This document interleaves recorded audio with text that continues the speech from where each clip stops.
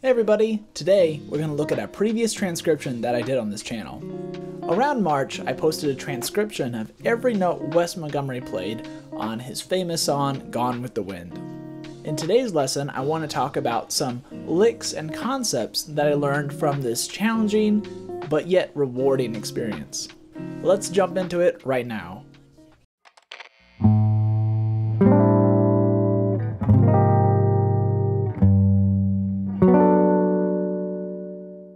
So first off, for those of you who haven't heard this recording, I urge you to check it out right now. It's a great masterclass on how to play melodically, as well as how to play with octaves and chord soloing.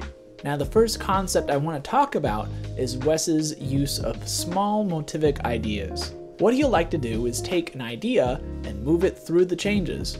This one in particular motif really stood out to me. It's so simple yet so tasteful. It can be used over any chord in a 2-5-1 progression. Wes plays this one in E flat, so the chords would be F minor 7, B flat dominant 7, and then finally E flat major 7.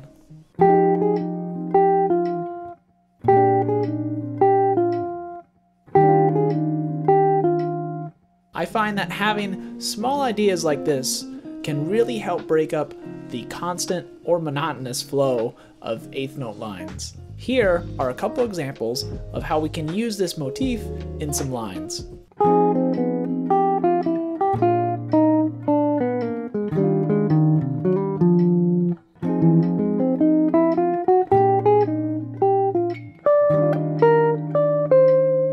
The second concept I want to cover is how Wes can simplify or expand chord progressions. One example that I think is worth looking at is how he treats the walk-down progression from the 1 chord to the dominant 6 chord. Here is what he plays over this.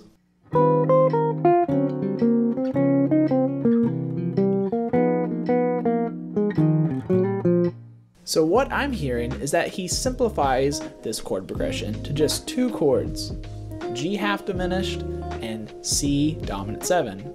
So it's just a minor 2-5. The reason that he can do this is that he knows where this progression is going, and that C7 in this song resolves to F minor 7. So it's 5-1. This is very useful to know, as this chord progression is used in many different tunes and can be kind of tricky to solo over. Here are some examples of lines using this concept.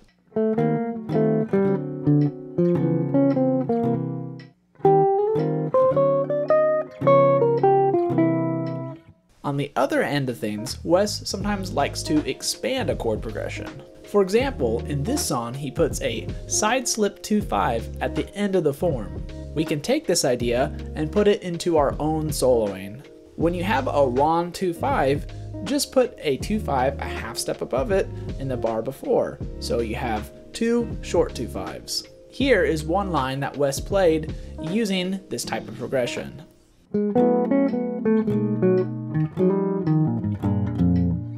The last thing I want to cover is just some really great licks that I took from him. When learning these, make sure to learn them as many different keys as you can.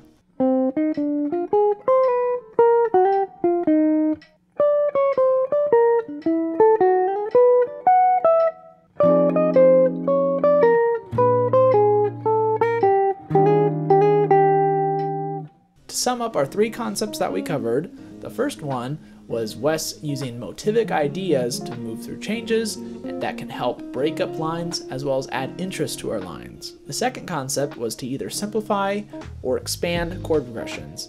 The key is to look at where things are going. And the last thing that we did is to steal some licks from Wes. The final thing I want to do in this lesson is try to apply all 3 of our topics that we covered in a short etude over 1 chorus of Gone with the Wind. I'll label when I use a lick or a concept covered in our lesson.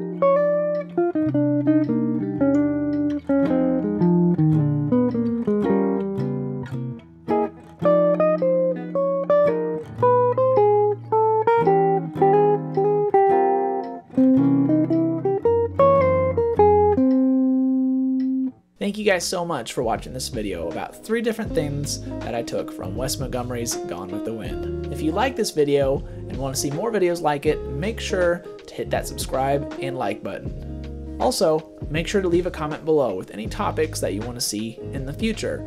I always read them and I love hearing back from you guys. Thanks again, and remember to always keep swinging.